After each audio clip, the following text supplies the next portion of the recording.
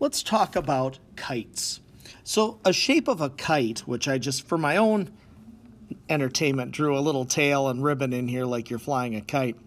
A kite consists of two pairs of congruent sides.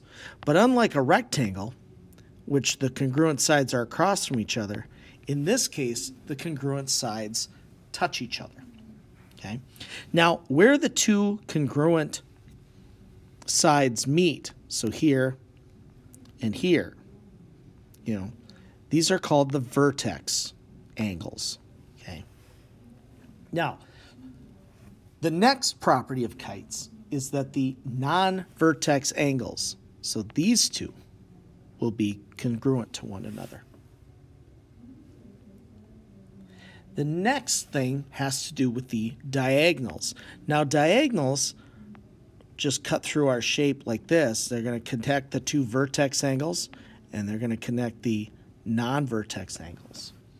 Those diagonals bisect the vertex angles, so mark those in. These two are equal, and these two are equal. Now, they may not be necessarily equal to each other across the kite, but they bisect, that diagonal bisects the angles. Next property is that this bisector, the one from vertex to vertex, bisects the other. I guess I better put 3 in. Bisects the other diagonal. And finally, this bisection makes a 90-degree angle. There's a right angle there. Let's write all of these down. All right, so let's just point these out. Two pairs of adjacent congruent sides. So this pair and this pair. And again, unlike a rectangle where the congruent sides are across from each other, these two actually meet. Where they meet, so these two meet, is a vertex angle, and these two meet is a vertex angle. The non-vertex angles are congruent, so this angle and this angle. The diagonals bisect the vertex, so our diagonal here from vertex to vertex cuts the angles into two equal angles. Okay.